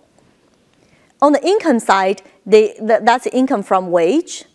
And those are total proceeds of the deposit from last period, and that just captures all the dividends and transfers and taxes. First order conditions are standard. The first order condition captures the labor supply condition, and the second one is the Euler equation, which is a function of the nominal short-term interest rate here. Constrained household. In our model, the constrained household does not work. And the reason we assume they don't work is for tractability alone. And to get the IS curve and Phillips curve, we need to make some assumptions. Now, we do robustness check numerically when we're assuming they work in the appendix as well. They're less patient than an unconstrained household. So in equilibrium, the constrained households are borrowers, whereas unconstrained households are lenders. The constrained household finance its consumption by issuing long-term bond. Now, the reason we call them constrained, I put a quote here, is for the following. First, the constrained household's borrowing is limited because of the leverage constraint that the bank sector is facing. So put it differently, the constraint is not literally on the constrained household themselves, and their Euler equation still holds. But the constraint is transferred from the banking sector. Now, another reason we call them the constrained household is because although structured differently, but they, in terms of certain aspect, for example, transfers, they behave similar to the hand-to-mouth household in the tank model. That's probably what you have in mind in terms of the constrained household, although they are not exactly hand-to-mouth in our model. So those are the constrained household. They maximize their utility only over consumption, and the discount factor beta is smaller than the discount factor of the unconstrained household. So this makes the constrained household the borrower. They're budget constrained. They consume. Now that's a total coupon payment of the debt they issued previously. The new debt issuance days period. Those are the transfers from an unconstrained household and from the government. And they also have this first order condition, the Euler equation. Now, the difference between this Euler equation and unconstrained households Euler equation are the twofolds. First, the discount factor is different. And two, this Euler equation is used to price the long-term bonds. So RT+1 is a holding period return of long-term bonds from T to T+1. So essentially, we can imagine the unconstrained household is pricing the short-term bonds, whereas constrained household is pricing the long-term bonds. So that's a market segmentation in the model. Now, between the two types of households is this financial intermediary. Financial intermediary lives for one period. Again, this is a tractability assumption that's similar to my previous paper, and we need this assumption to reduce the system down, but it does not really change the quantitative result of the model much. Their balance sheet condition, they can hold long-term bonds, they can hold the reserves issued by the central bank, and they can fund their holding through deposits and their own net worth. And their own net worth has two parts. One is a new equity injection from the household, and the second part is essentially coming from the fact we assume the financial intermediary only lived for one period, so they're inheriting the wealth from the previous intermediary that exited previous period. Now the key thing here is the leverage constraint. So the amount of the long-term bond the intermediary can hold is smaller than or equal to a factor of their own net worth. Financial intermediary maximize the dividends discounted by the unconstrained household's stochastic discount factor and subject to the leverage constraint. So here are the two first-order conditions. For the first one, omega is a Lagrangian multiplier on the leverage constraint. So what that means? When the leverage constraint binds, which is a relevant case in our model, in that case, omega is positive. Omega is positive means that the return of holding long-term bonds is higher than return of holding the short-term bonds. So this is how we generate a positive yield curve in these types of model. And this is essentially how QE works in the model. QE works by relaxes the financial intermediary's leverage constraint, which flatten the yield curve, and then transmit into the real economy through the consumption or the constraint of the constrained household. Now the second first-order condition is standard. What that says is essentially that without any friction between the reserves and deposits, holding one period deposit is the same as holding one period reserves. They give you the same return because both of them are short-term instruments and there's no risk either way. The central bank. The central bank implements a standard Taylor rule. Their balance sheet condition, they can hold long-term bonds and they finance the long-term bonds with reserves. And we define QE as a real quantity of long-term bonds they're holding. And Q is a price and B is a real quantity. And the central bank returns surplus. Now it could return surplus to the fiscal authority or the households, and they're equivalent, just like the only difference is how the math shows up. Fiscal authority. What does the fiscal authority do? They can make transfers. They can spend. They have to pay off the coupons from the bonds they issued previously. Now on the income side, they issue new bonds, and that's tax income. The tax revenue, we break them down into two terms. The first term is the key term we want to capture in the model, which is a fraction of the total transfers and government spending. The second term we add here, which has an interpretation of in the literature for fiscal responsibility. So essentially, the fiscal authority have to tax a fraction of the debt previously to make the system sustainable. And for the reason we need to have this additional term is so that the nonlinear model has a unique solution in the equilibrium. And to guarantee the uniqueness, we need the following condition, which is purely technical reason for our model. The equilibrium conditions. The goods market clears such that the output can be consumed by unconstrained household, constrained household, and the government. The asset market clears such that the bond could be issued by the government, the constrained household, which can be held by either financial intermediary or the central bank. Now we have made some additional assumptions for the system to be able to reduce, and that's the last one. We make additional what we call convenience assumption, and that's an assumption on the transfer between the unconstrained household to the constrained household. As a result of this assumption, the constrained household's consumption depends on QE, transfers, now again transfers, and government spending. So the system has a total of 24 equations and 24 unknowns, and with some algebra, we're able to reduce it down to the IS curve and Phillips curve. Now, after describing the full model, we can talk about additional transmission mechanism and additional intuitions. First, I want to compare between QE, government spendings, and the transfers. So let's start with the constrained household consumption. And we're based the discussion on the tax finance, so eta equals 1.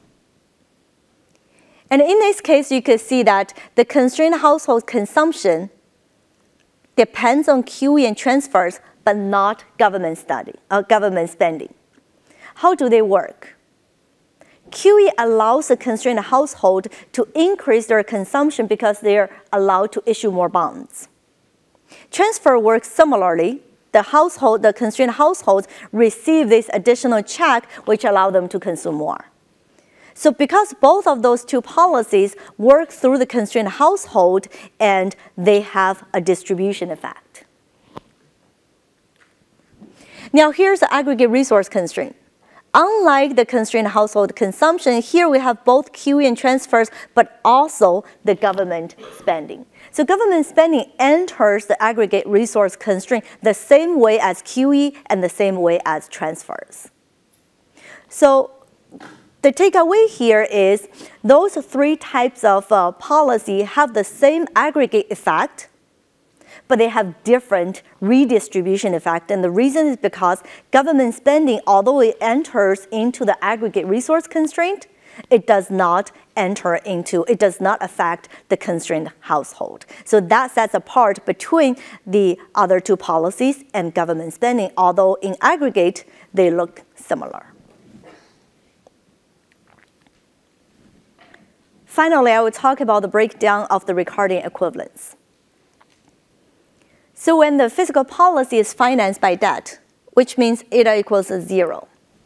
Now in this case, you can see that only QE affects the aggregate resource constraint and both government spending and transfers dropped out. So that means debt finance fiscal policy have no aggregate implications. Now why this happens? Fiscal policy itself is stimulative.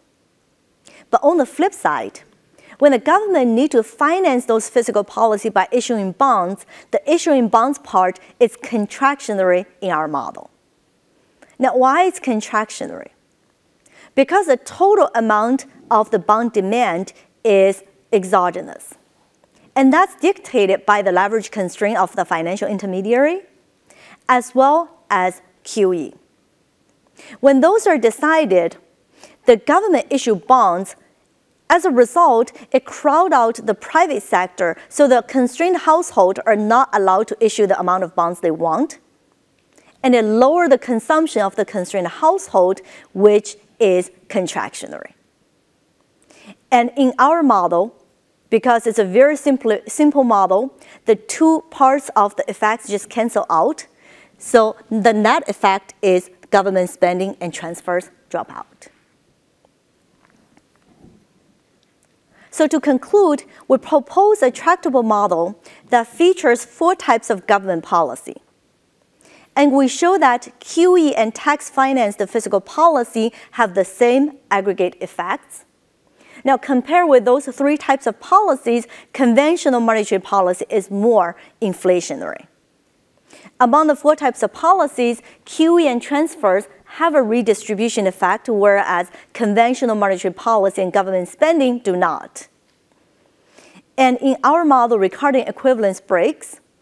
And in our paper, we also discuss implications for optimal coordinated policies.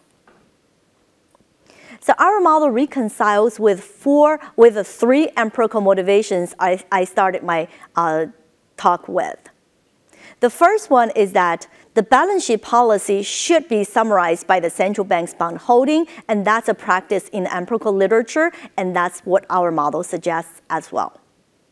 And 2, we show that fiscal multiplier depends on the financing method, and as a result, it could be a range instead of just a simple number. And the final one is that transfers are both stimulative and have redistribution effects. And thank you. Thank you, Cynthia. Thanks.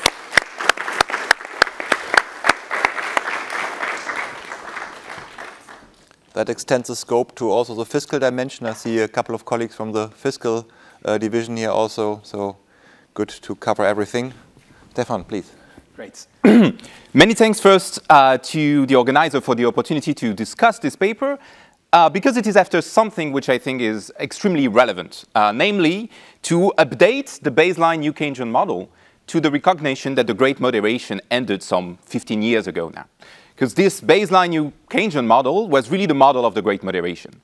And it embeds some of the reality and also of the policy consensus of the time. Number one, monetary policy is better suited than fiscal policy for stabilization purposes. And number two, monetary policy is implemented through control of the short-term interest rate. Now, the Great Moderation ended in 2008 because stuff happened. And when facts change, as Keynes said, we should change our two-equation model. But we haven't really.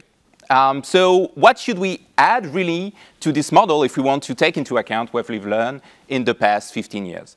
First, of course, we need to add the importance of financial intermediation and a role for quantitative easing. This is actually something that Cynthia already did in a paper with Eric Sims, 2021. They embedded QE in this two-equation model. But something else that we learned, if not starting in 2008, at least 2011, and especially in the past 6-7 years, is the importance of household heterogeneity, which creates a role for fiscal transfers. And this is what Cynthia is doing here. With Yinxi, they're going to keep QE and also add a role for household heterogeneity and fiscal transfers. So obviously, if you want to fit into two-equation QE, financial intermediation, household heterogeneity, and fiscal transfers, that's starting to be a lot to put into two equations. But the clever thing that Cynthia and Yinxi realize is that actually the Sims-Wu paper is already a tank model. It's already a model with a saving household and a borrowing household.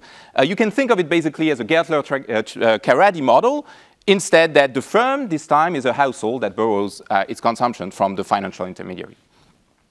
So if you want to add fiscal transfer, you just need to add fiscal transfer here. There's nothing else that you need to add to get the household heterogeneity part.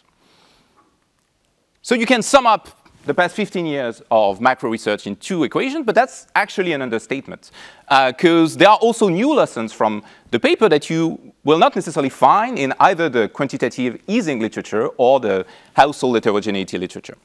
So for instance, first, for the same effect on aggregate demand, QE, transfer, and government spending are less inflationary than conventional interest rate policy. That's not something that has been so much emphasized in either literature. Number two, quantitative easing and transfer redistribute from savers to borrowers' households, but not government spending and conventional interest rate policy.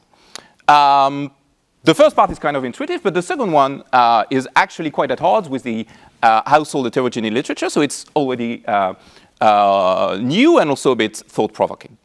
And third, debt finance government spending is less stimulative than tax finance government spending. Your system one brain might be thinking, oh, sure, I know this from ISLM, but notice it is not the same thing. It's actually the opposite from the ISLM result, and that comes from a new eviction result from the leverage constraint of the financial intermediaries. Okay, so in such a model, obviously, you need to make a lot of simplifying assumptions. So I'm not going to ask for a second illiquid asset, irreversible investment, and the like. Instead, I just want to point at some assumptions that I think are unnecessarily strong, but matter for the result, and that could be relaxed without losing much on tractability. All right. Comment number one is about maybe embedding more of the insight from the Hank literature into the model. Because right now the model kind of superimposes two interpretations of its model. The first one is interpreting this borrowing household as basically a proxy for firms in a full-fledged Gertler-Karady model. And this is kind of the interpretation in the previous paper on QE only. But now that there is transfers to constrained household, it also wants to talk about those households as like the hand-to-mass constrained household of a tank model. This is not a problem in itself, of course, but right now it implies that it makes some assumptions that abstract from some important channels that have been emphasized in the Hank literature. The main assumption I have in mind here is the assumption that the constrained household doesn't have labor or capital income. Its only income is coming from a transfer from the other household or from the government, if the government wants to do a transfer. And that's kind of important because the Hank literature has emphasized the importance of indirect income channel in the transmission of either monetary of fiscal policy. So it's going to matter. For instance, it matters for result number 2 that conventional interest rate policy don't have distributive effect and they don't affect the consumption of the constrained households. The Hank literature has emphasized and said that it can have, even conventional interest rate policy can have large distributive effect, and it can affect even constrained household through indirect income channels. So the main one would be the Keynesian cross, but there is also Adrien Auclair interest rate exposure channel, the Fisher debt deflation channel. This is for theory, but empirically, the empirical Hank literature has also found that those mechanisms are very strong in the data. There are several papers that do this. Here I just picked the one with the most dramatic picture. This is from Anna Rogantini-Pinko here at the ECB and her co-authors, based on Swedish data. And you see, for instance, for labor income at the top here, that you have a very heterogeneous response of labor income, and in particular that the response of the labor income of the bottom income distribution is quite strong. So you can think of those income maybe as the constrained households of a tank, and the impact of monetary policy is actually even stronger on them because of those indirect income channels. So incorporating those indirect income channels would be something super useful. Second reason why it matters is for the result number 3, that the tax finance government spending multiplier is larger than the debt finance government spending multiplier. And here it kind of matters because the ISLM argument for the opposite result is precisely very much based on the Keynesian cross on all those indirect income channels. Obviously, there is a new channel here in the model, but precisely because they go in opposite direction, that would be useful to have both in the same model to see how they interact and which one end up being the strongest. Okay, comment number 2, I'm going to work backwards back to result number 1 on the inflationary effect of QE and transfer. So the result here is that quantitative easing and transfer have a less inflationary effect than conventional interest rate policy. And this comes in the model from the fact that the households that work are the saver households. So that if for the same level of aggregate demand, you have a transfer from the unconstrained to the constrained household, the unconstrained household is going to feel poorer, it's going to be willing to work more. This is going to put downward pressure on the wage, on marginal cost, and this is going to put deflationary pressure. This is a meaningful channel, but its sign may depend on the assumption that only the saver household is actually working and is on its labor supply curve. So here I just generalize the labor supply schedule of the model to the assumption that both households work, and they can work by different amount depending on their disutility of working. And you can see that the new term, which is the one that depends on the consumption gap, depends on the sign of this blue term here.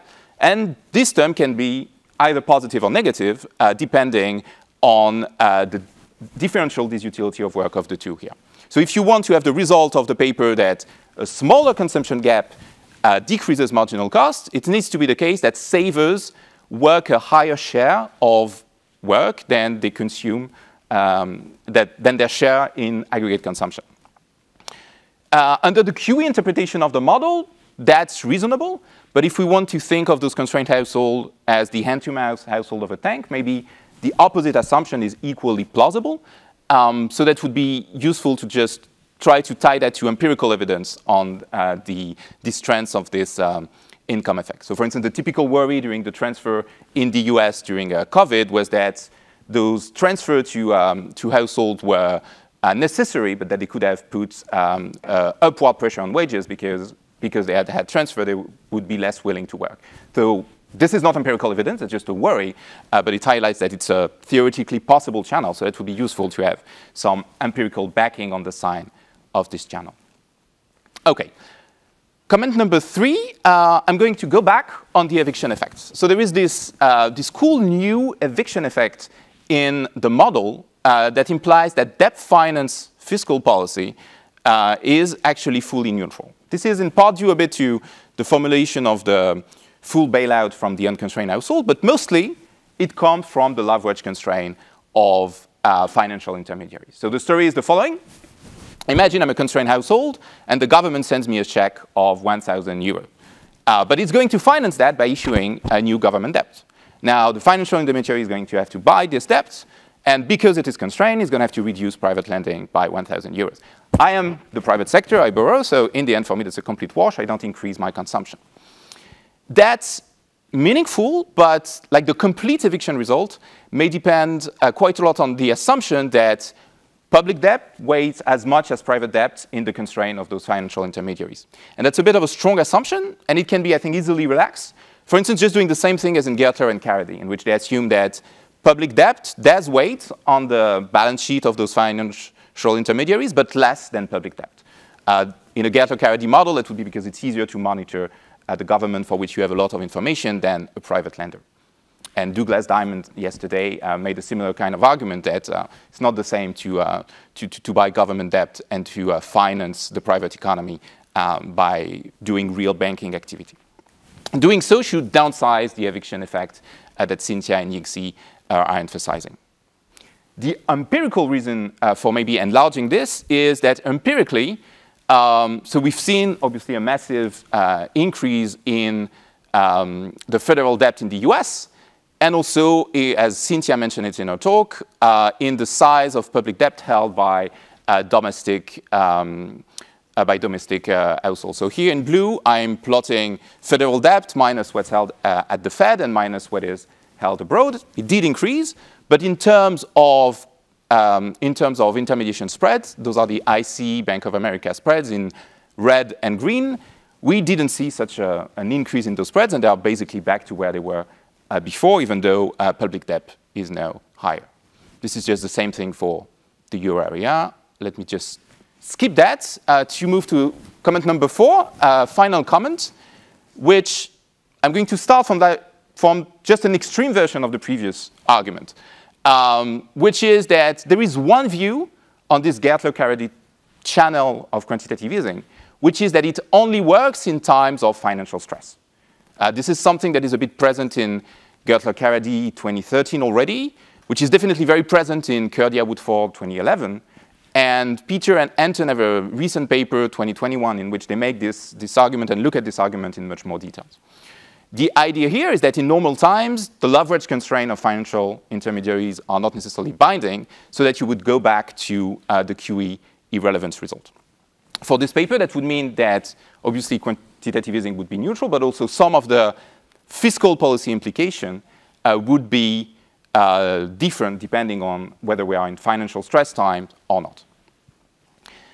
Now, this is not the end of the argument, though, because even if this one channel of QE doesn't work as much in normal times, it doesn't mean that other channels cannot be at play. So, for instance, QE could alternatively work through what Dimitri just presented, a model of portfolio balancing and duration extraction. To be sure, Dimitri's model is also a model about limited arbitrage, but it is quite different from a Gertler-Carady thing. It's not that the central bank is stepping in and doing the job of financial intermediaries in its stead. Alternatively, QE in normal times could work through the signaling channel, obviously. And since we are in the euro area, it could also work in part by affecting self-fulfilling expectations of sovereign default. That's, for instance, a recent paper by Bank of Spain economists Costain, Nuno, and Thomas. And here again, that's quite a different channel. It's not that the central bank is taking risk away from the balance sheets of financial intermediaries. It is that it's just eliminating this risk altogether from the economy. So I'm starting to be willing to put a bit too much into just 2 equations. So I'm going to stop here. But even this slide is just a tribute to the paper and the objective of Cynthia and Yinxi in this paper, which is really to update this baseline model to what has happened in the past 15 years. And I think that they are on a very good track to doing so. Thanks a lot, Stéphane. If okay for you, we try now to collect first questions from the audience like last time. Please, Jesper. Please say your name first. Many people know you, but maybe not all online. So. Yeah, thank you. Jesper Linde from the International Monetary Fund. Very interesting paper and discussant also by Stéphane, I thought. I just wanted to first sort of make one comment and 2 questions. The comment is that I think it's sort of well known from Woodford's baseline model, say that the inflation output gap elasticity is the same for monetary and fiscal policy, right? If you take the Woodfordian model, you engineer, through monetary policy or fiscal policy an alternative output gap path, you're going to get the same transmission on inflation. So that's going to be the same. But it's going to differ for fiscal now if you go to what you do, Cynthia, and Stéphane talked about inflation output elasticity now, because fiscal policy also has effect on potential output. So that's going to lower the effectiveness of fiscal relative to short-term policy if you talk about the inflation output elasticity. So I in a sense, I just wanted to, I think it's, your result is well known there. The comment is then you said on slide 32 that you're going to have in your model that you do debt finance fiscal stimulus or consolidation, you have basically no inflation effects. But I wanted to have your thought on how that relates to evidence, no? Because, I mean, in reality, of course, all fiscal stimulus that we measure, I guess, has debt effects, no? And they do not have zero multipliers. So I wanted to have your thoughts on that. Then I just wanted to have your thoughts on, because you have no endogenous labor, if you allow for endogenous labor, how do you think about the inequality effects of fiscal and monetary in a case where you allow for endogenous labor? Thanks. Leo? Leo von Tatten from the ECB. I found this paper super interesting. But still, given that we here are at a central bank, I have a very simple question, namely, what exactly, if you bring your findings at some point also to optimal policy choices, what is the motivation of QE? And when do we need it? My understanding is, and you stressed this a couple of times, QE has very strong distributional implications. But for this, alternatively, you could also do it through something that is more conventional from a fiscal perspective, transfers, for example. While you said, as long as we talk about inflation issues, controllability of inflation, you use the conventional short-term rate. Now, my question now, I think, is the following. You have not mentioned the term lower bound. I mean, the way QE came into practice is because many central banks had the feeling they were constrained by the lower bound, so they had to think about something else. But in these complicated circumstances, then of course QE has a double task, right? Because foremost, we needed to stimulate inflation, knowing that it may not be first best. You would like to do it through the conventional channel.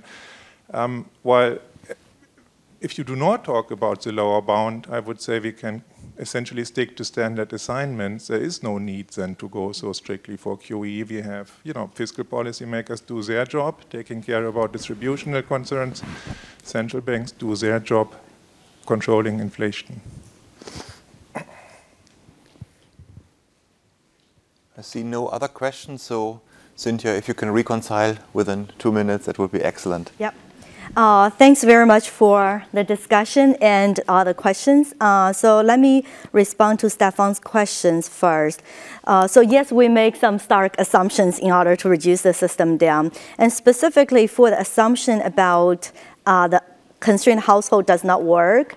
So we have sort of like the way we answer in the paper is we put it in the appendix where we assume the constrained household also work, but also obviously that's given the parameterization or calibration in our paper, and in that sense, quantitative result does not change. Now, if we change the calibration, as you mentioned, it might change. Now, the way we think about this, like where we started is from the QE literature. So essentially, we model the constrained household as a shortcut to model the firm sector without getting involved in capital accumulation and investment. So in that sense, like we did model it the constrained household to work.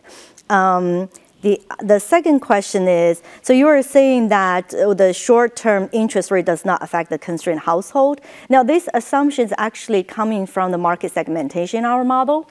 So in our model, the unconstrained household, it has access to the short-term interest rate, whereas the constrained household has access to those long-term bonds. So this is how they break down, like the short-term interest rate does not affect the constrained household. Now, in principle, because of the yield curve, there could be transmission from the short-term interest rate to the long-term interest rate through the yield curve.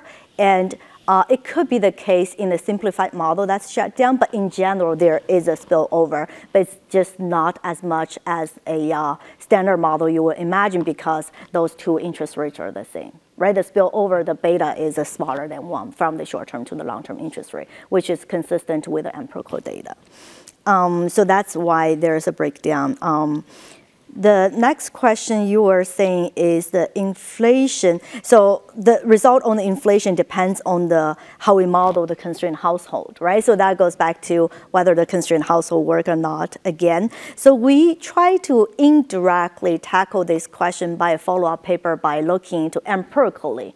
Is there an active sign on the Phillips curve, and what is the general equilibrium effect of different types of policies, right? Is the conventional monetary policy work the same as QE, as transfers in terms of the aggregates and in terms of the supply side? So we're trying to answer this question not from justifying like our assumption, but trying to see if our results actually make any empirical sense, consistent with the data. And your point about the government debt and the private debt, yes, in a big model, you could model them differently. And we thought about modeling them, but just for simplicity, we dropped them. But I think we could add them, and it might still be able to reduce to the equations we have, but now with the delta floating around with eta.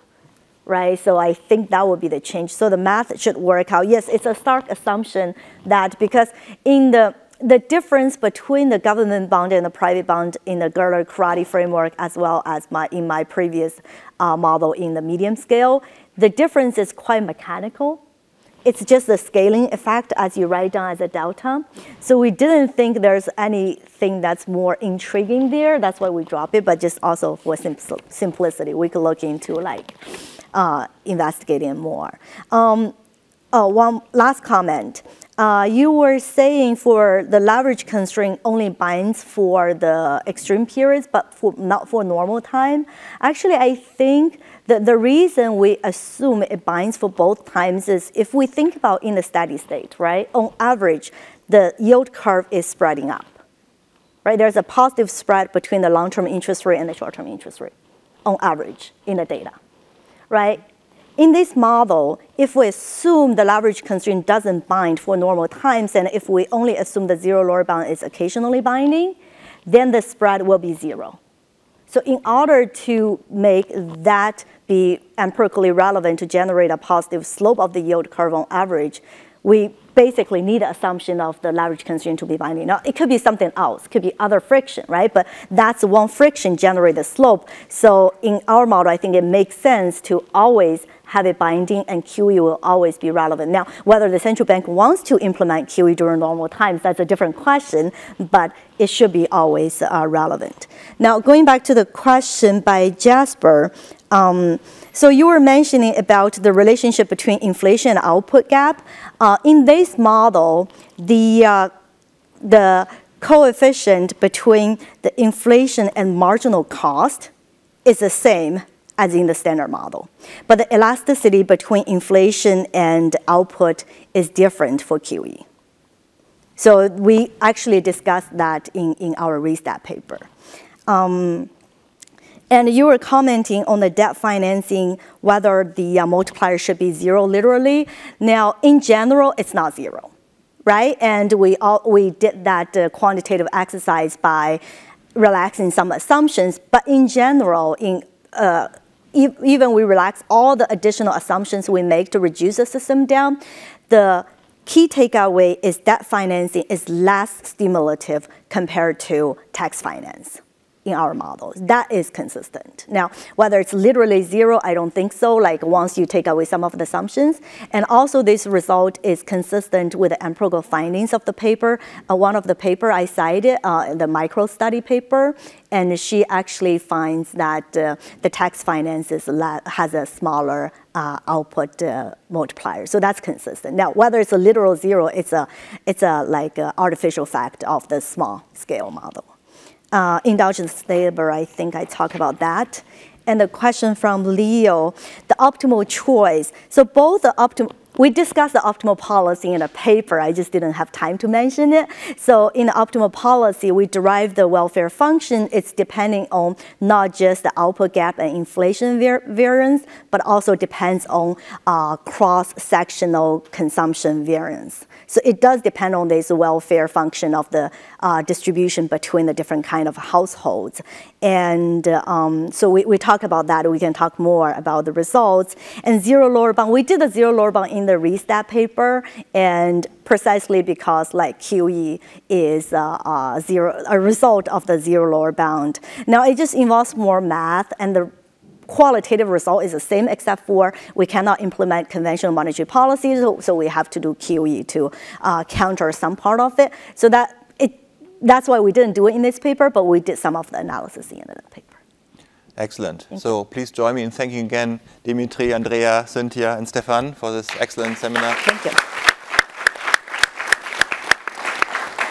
Now, we are going to bridge science and practice even more intensely in almost only 10 minutes in the policy panel. So we're looking forward to it. The coffee break is very short, so please be back in time at 11:45. Thank you.